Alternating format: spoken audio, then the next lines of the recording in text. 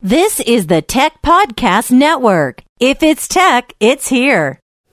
I'm going to show you what Canon is doing in the digital SLR line that I think you'll love for video. You're watching CES 2014 coverage of the Tech Podcast Network. TPN.TV partners include Gazelle.com. Turn in your old iPhone into cash. Visit tpn.tv/cash. Hi, I'm Daniel J. Lewis from the AudacityToPodcast.com and Tech Podcast Network here at CES 2014. I'm with David from Canon. David, thank you for joining me. Great to be here. This is a fantastic camera. This is the EOS 70D, and I shoot personally with the T4i. And one of the things that I've noticed with the T4i is the autofocus on it. Well, it's just better for me when I'm running in manual focus, but now you've made some innovations with the 70D that help with the whole shooting of video and autofocus. Tell me more about what's new in the 70D. It's pretty neat. The EOS 70D is really a game-changing camera. There's a new technology called dual pixel CMOS AF. It allows us to have continuous smooth autofocus all the way through, whether we're shooting in still images in live view or if we're shooting video images in full HD. Pretty incredible. So how does that work then on the camera? Well, what the camera is able to do, when you'll see we've got a moving subject up here in our field of view, we've got a train that's going to come around the track. As a videographer, I'm able to just touch on that train, and you'll see as that focus points move around and follow the train, it will keep that focus and keep it locked and sharp. This could be whether it's a moving subject like a train, whether it's kids out running and playing, or any sporting event type subject.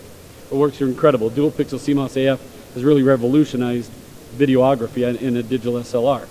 And I know it's hard to see on the video, but what would normally happen, and what certainly happens with the competitors' products, is when there's a moving subject, especially when its depth is changing, the camera would refocus along the way.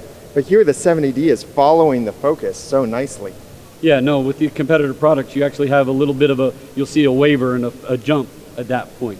Dual pixel CMOS AF has fixed that and not had it as an issue. In fact, we have a new lens lineup called STM lenses. They're a stepping motor.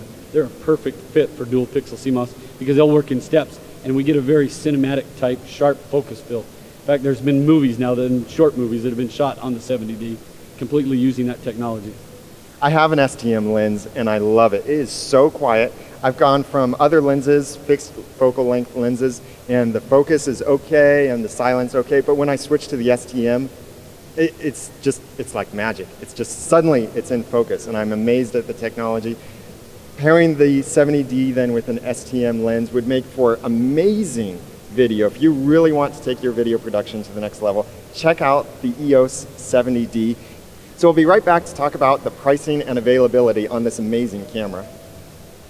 I love my iPhone, and I'm sure if you have an iPhone or a similar mobile device, you probably love it too. But you know what happens? These things get updated. And when they get updated, I know you want to upgrade. I want to upgrade. Well, now there's a way that you can do that, and it is a way that you get cash for your old devices. Go to tpn.tv/cash, where you can trade in your phone with Gazelle to get cash back. What's awesome about it is that you lock in at a price for 30 days, and you'll know that no matter what happens, you'll get that price for your phone. So if it's an old phone, a fairly new one you just want to replace, or if it's even an old dead phone, you can recycle it with Gazelle. You've got to check out Gazelle to get cash for your old devices. Go to tpn.tv/cash. That's tpn.tv/cash to get cash for your old devices. So tell me about the pricing on the EOS 70D. The EOS 70D is really directed at that advanced amateur or an amateur user. Price point of body only at $11.99. Then there are some other options you'll find around based on what lens selection you get, whether it's an STM or the focal length of it. And those prices vary depending on what lens you get. Okay. And is it a crop sensor or full frame? It is a crop sensor. It's a 1.6, so our lenses pay off on the zoom lens because we actually get that 60% more reach because of that crop sensor.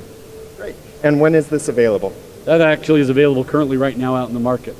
great, so go buy it. It's an awesome product, and not only does it shoot great video, but it takes amazing photos too. It's a camera, so it does great photos. Well, David, thank you very much for joining me. And for the rest of the Tech Podcast Network, I'm Daniel J. Lewis from theaudacitypodcast.com. Make sure to check out all of our coverage of CES 2014 at tpn.tv.